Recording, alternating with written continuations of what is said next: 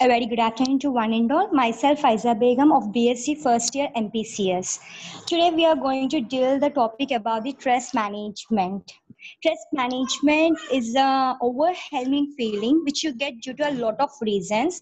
Some as due to emotional pressure, like work responsibilities, studies, financial worries, or any life's other demands. So stress nowadays, people get stressed due to many reasons, as I mentioned earlier, like responsibilities, and the same reason might not be there for others also. Because you may get stressed by some or the other reason, the other person will get stressed due to deadlines, and has there is no proper there is no proper these things, they may get stress. So managing stress is very important in our life. So managing stresses includes many things, and you can mention one thing, that managing stress is also not same for all. You may feel out of stress for one reason, the other may feel for other reason to get stress out. So first you need to know one thing is what makes you stress. So if you know what makes you stress, it is very easy to come out of it.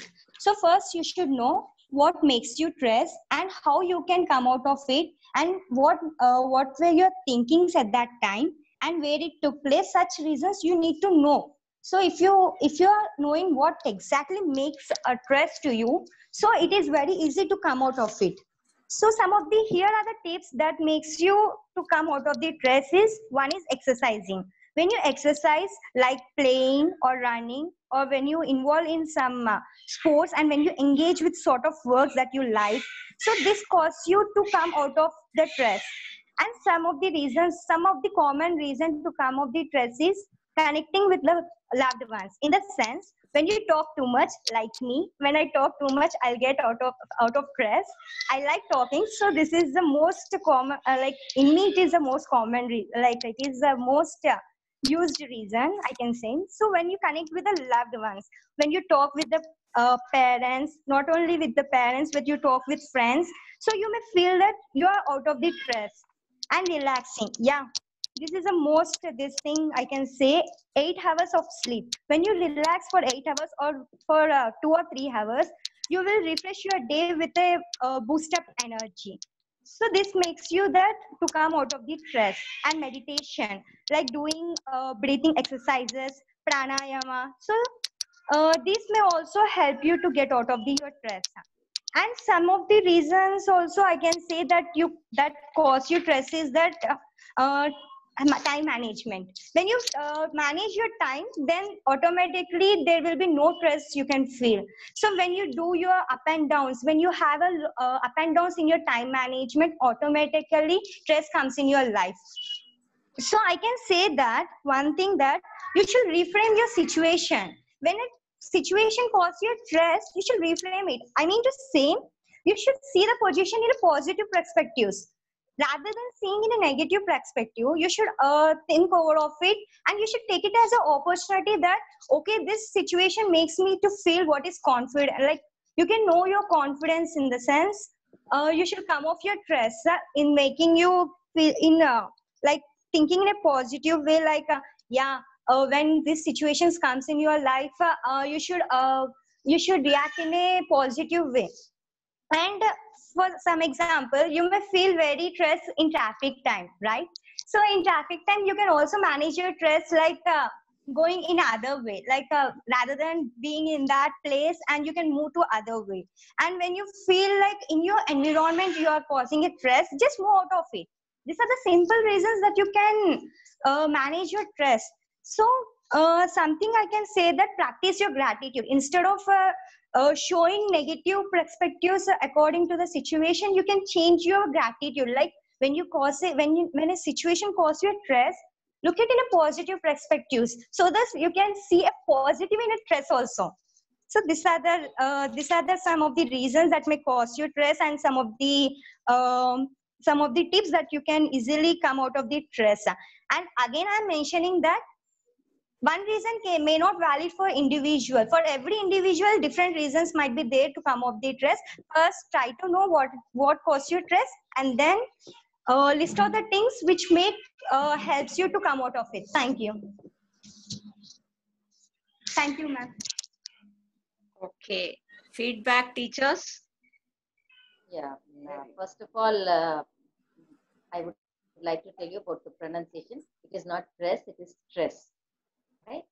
We are all the time pronouncing it as stress, stress, stress. It is stress, right? So please, students, one thing I would suggest you all have smartphones. Look at the pronunciations. Even I do, like, because we are Indians, yes, we are prone to make a lot of errors with our pronunciation because our mother tongue comes in between. But please look at the words which are a little difficult. Go into the app which tells you how to pronounce. They also give you in English the symbols how to really pronounce the word. So I think, Faiza, that is from my end. I would like to tell you you're good, but stress and then time management. Anita, ma'am? Yeah, absolutely. You did a fantastic job. It was a very, what do you call, concise presentation. Like ma'am said, see, we do tend to make mistakes because English is a foreign language for us. We all make mistakes. So the best thing, like I told Ajmal, is read aloud. Read aloud is what, when you read something aloud, you know, you improve your pronunciation and you improve the pause, the pace at which you read, and what you call your fluency in the language entry. So these 6 days, we are going to just concentrate on that because we have all finished the syllabus, and that we want you to just pick up something, a poem, something from the text or something from the newspaper, and just read aloud so that you know you will improve your pronunciation and your fluency in the language. All right. And you can also do that apart from the student seminar. Every day you can just sit in front of the mirror and then just read. That is the best way to practice reading aloud. It will improve your fluency and your pronunciation, your pause, which is very important. How you break the, you know, your sentences while you're speaking. That's very, very important for comprehension. So apart from that, you have done very well, very, very nicely done, Faiza. So next time again, practice and also make another presentation before 7 so that, you know, you can see the improvement. Okay. Thank you. Yes, ma'am. Thank you, ma'am. Well done, Faiza. But it shows that you are good with impromptu things, but then the thought process somewhere is not organized. You presented, again you went back to some missed points, again you started from there. So there were links which were missing, and time and again you were going back to that point. So have it organized in your mind. One introduction, body, and final conclusion. Okay? And your point of view. What is your point of view? Right? You can also Yes, ma'am. you can have a small paper with important points, so you can look down at the important point so that you are not repeating it again and again. Okay, so introduction, a body, and a conclusion. That's how it should be, like how you write. Okay, the speech should also. Otherwise you are very good with your language and all. Little improvements. Well done, Faiza. Thank you, ma'am.